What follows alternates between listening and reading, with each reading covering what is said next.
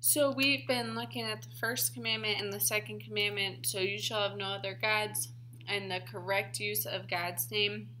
And today we're going to be looking now at the third commandment, which has to do with the Sabbath day. We're going to be looking today just specifically, what does the Sabbath day mean? We're going to start by seeing what did the Sabbath day mean to the Old Testament believers. We're going to find that in Exodus 28, verse 11.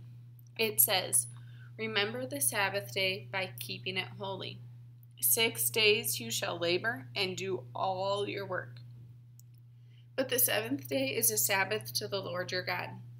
On it you shall not do any work, neither you, nor your son or daughter, nor your male or female servant, nor your animals, nor any foreigner residing in your towns. For in 6 days the Lord made the heavens and the earth, the sea, and all that is in them, but he rested on the seventh day. Therefore the Lord blessed the Sabbath day and made it holy." So by permitted, the Old Testament believers, they were told you work for 6 days, you work really hard, and on that seventh day you rest, because like God created the world in 6 days, he rested on the seventh day. So they were to then rest on that seventh day of the week. And then we see in Numbers 28, verses 9 to 10.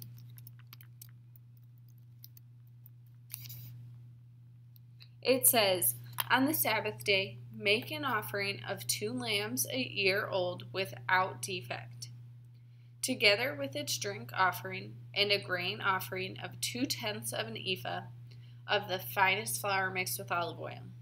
This is a burnt offering for every Sabbath, in addition to the regular burnt offering and its drink offering."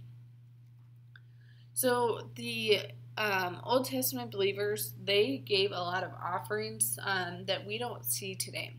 But that was their way to worship God. So the Sabbath day meant rest for the bodies and for the souls of the Old Testament believers. Continuing on, we're going to see, what does the Sabbath mean to us? We'll look in Colossians 2, verse 16 to 17.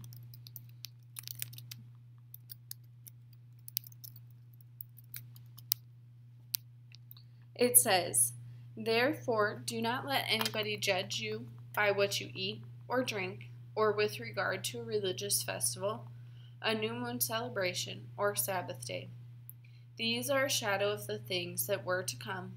The reality, however, is found in Christ." So the Sabbath means to us is that we shouldn't let anybody judge us or look down on us for choosing to go to church on Sundays. Then we're going to continue looking on at Matthew 12, verse 8. "For the Son of Man is the Lord of the Sabbath." So we just know that God is the Lord of the Sabbath. He set aside that day of the week for us to rest, get rest for our bodies and our souls. And then Matthew 11, verse 28. "Come to me, all you who are weary and burdened, and I will give you rest." God wants us to come to him in worship, and he's going to give us rest. For all the things that are going on in our lives, when we're at church, we can forget about those things and give them to God. The Sabbath means rest for our souls through Jesus. We might not have the chance to take Sunday off of work, but we can put time aside to give to Jesus in church to get rest for our souls. What then does the Sabbath mean today? Today, the Sabbath means rest for the soul. We'll close out in prayer. Gracious Lord, you have given us your word for salvation. May we never neglect to hear and read it. Teach us to regard Sunday worship and other church services as blessed opportunities in which to join with our fellow Christians in hearing your word and in glorifying your name.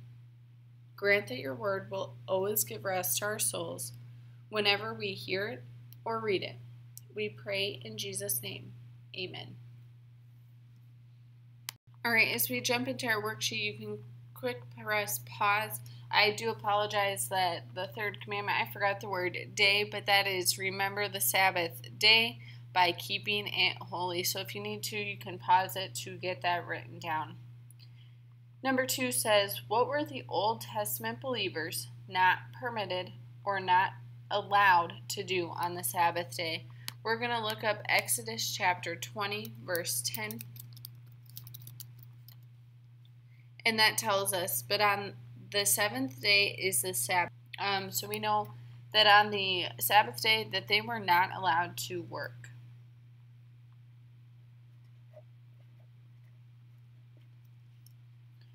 Which punishment did God command for one man who worked on the Sabbath? That is short for the book of Numbers. We look up Numbers chapter 15, verse 32 to 36.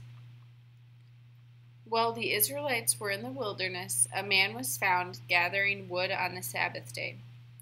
Those who found him gathering wood brought him to Moses and Aaron and the whole assembly.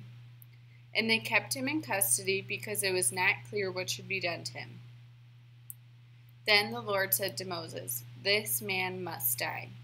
The whole assembly must stone him outside the camp." So the assembly took him outside the camp and stoned him to death as the Lord commanded Moses. So the punishment that this man had is he was stoned to death.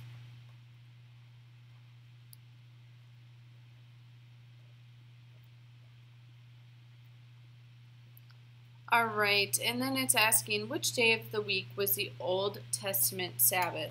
So we go into Leviticus 23, verse 3. Oh, yikes.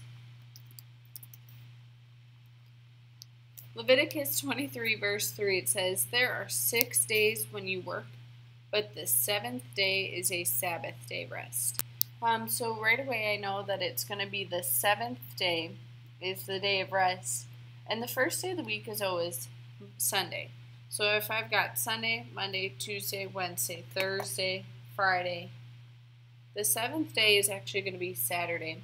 We now go to church, most of us, I would say on a Sunday, but during the Old Testament times, that 7th day was Saturday, and that's when they would have their Sabbath day and their worship time.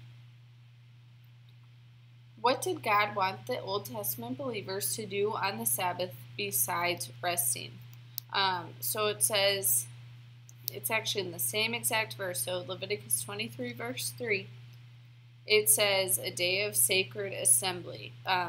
You are not to do any work wherever you live. It is the Sabbath to the Lord. And that is just basically the sacred assembly. The Sabbath is our time to worship God.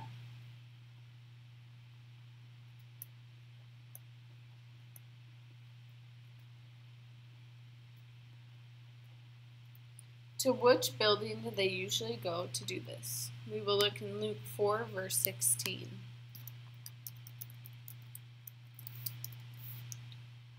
Which says, "He went up to Nazareth where he had been brought up, and on the Sabbath day he went into the synagogue, as was his custom."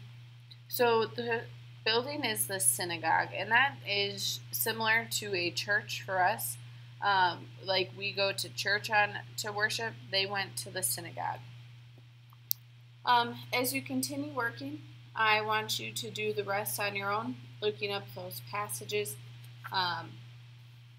Then going on to the back side. This one is a little bit different, so we will walk through these together on the back side. So the sacrifice of all those Old Testament lambs also symbolized something. Which great sacrifice did they symbolize? You can look that up in Ephesians 5, verse 2. What has now replaced all those sacrifices of the Old Testament? We can look up Hebrews 9, verse 28.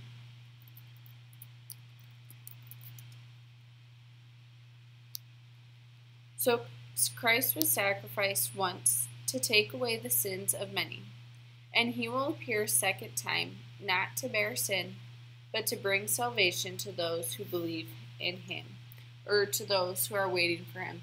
So we know what has now replaced Jesus' sacrifice, replaced all those Old Testament sacrifices. So we no longer have to do sacrifices of animals on a Sunday because Jesus came and he sacrificed himself. Before some famous singer is to perform a concert in our town, we hear many announcements that he is coming. Why don't we need those announcements after he's come? So think about if somebody was coming to Milwaukee to sing a concert and there's all these announcements, why would we not need those after the singer had already come? The sacrifices and Sabbath laws of the Old Testament were similar announcements that the Savior would come to perform a great sacrifice for our sins. Why don't we need those sacrifices of animals anymore? We don't need those sacrifices anymore because Jesus already came.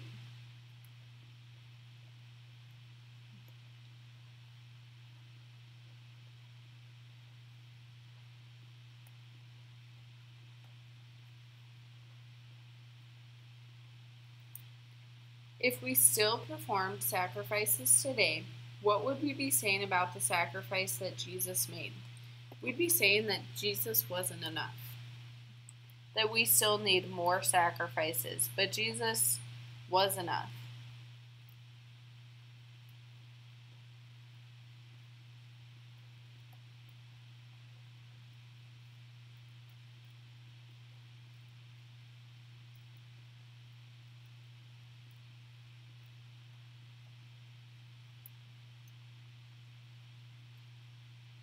Alright, and then the rest you can do on your own. So you've got a good jump start on your sheet. Go ahead and complete those other questions on your own, and then you're all set.